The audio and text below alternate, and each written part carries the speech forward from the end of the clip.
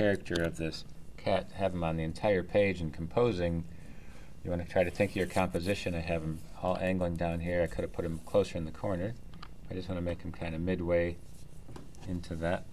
Here's the line of action again, and then focused in, at least starting off with the circle for the head shape.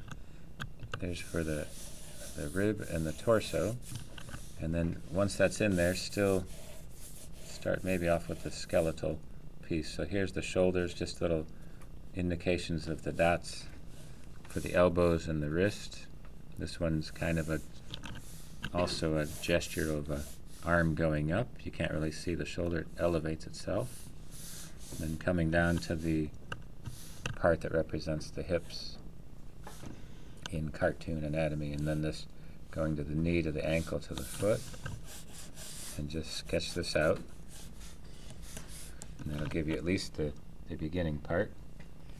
The circles for the torso, if you connect them, just giving you a little bit of the torso, the tail coming through, kind of the spine shape. And if you do put circles for the knees, the heels, and the hips, then it makes it a little bit easier to create these shapes by drawing through the object there. Setting that up. So same with the shoulders and the arms. So if you can make the circles on the elliptical shapes, just kind of builds that up a little bit. And then here's the face.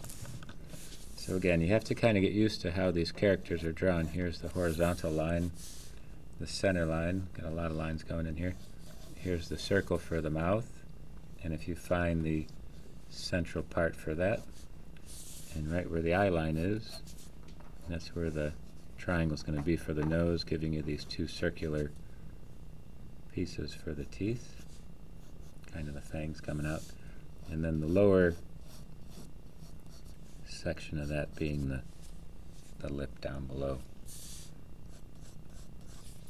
And then when you take a look at the elliptical shapes for the eyes going around in perspective, there's the parts for the pupil iris. And again, depending on if you put a highlight, I'm going to slide the iris in there as well. And then they have the circle for the fur shape, so there's almost like a band down the middle, like a stripe. And falling right off of that is this elliptical shape, a little larger. So it gives you that. The head kind of has a triangular point to the top, and then the side cheeks coming around.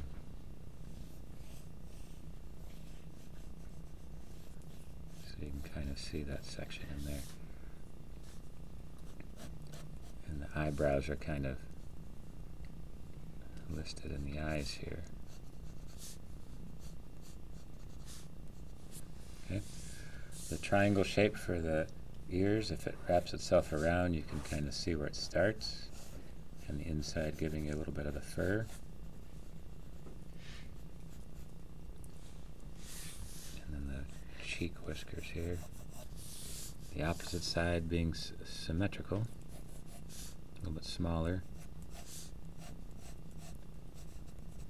And gives you that piece, a little bit of pointy here at the top. So that gives you pretty good definition of the face. Okay.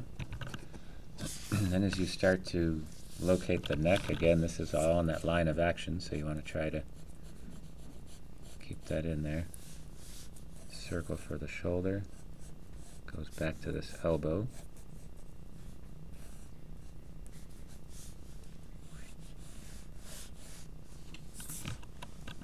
Up into this hand, so that's where you want to try to see the hand is also a little bit of gesture happening there. So here's a circle, just like we've done before, the mitten. And then here's the inverted thumb and the pinky coming out like that. So once you have that listed in there,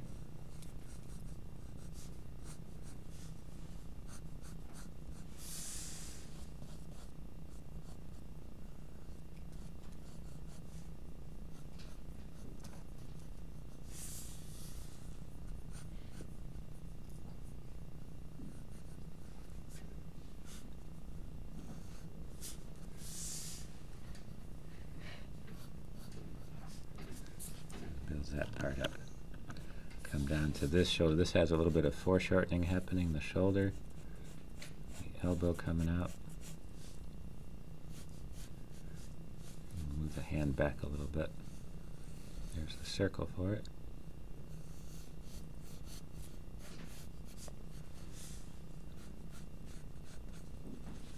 Kind of has a little couple fingers out this way.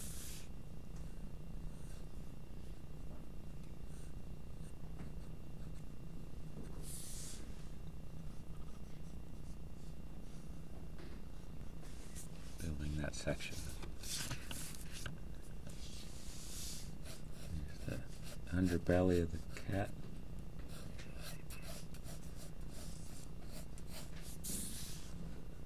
And here's the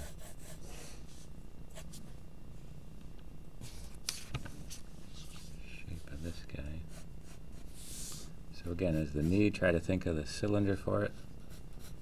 Comes down to the circular part. It might change as you start to get the proportion going. Here's the circle.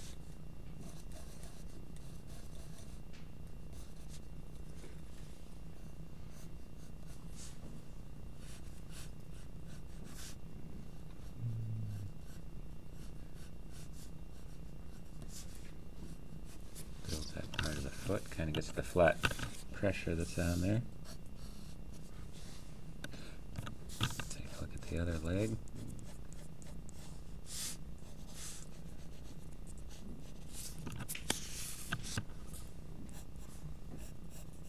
Kind of building that in there.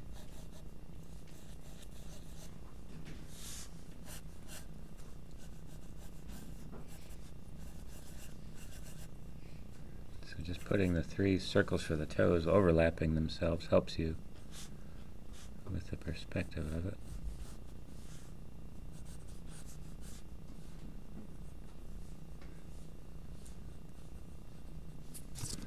It gives you that look to it.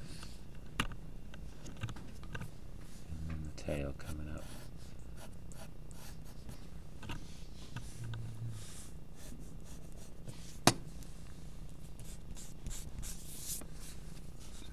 Just go a little bit higher.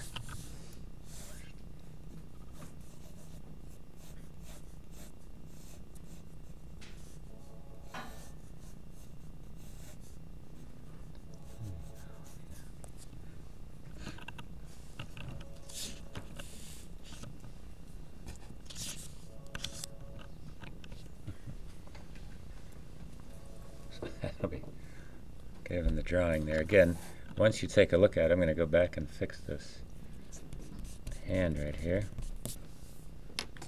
Got a couple minutes here. Kind of.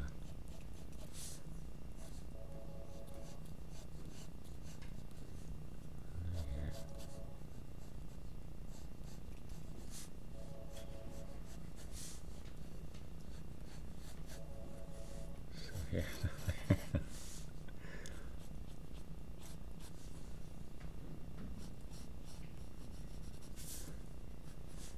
Let's see here.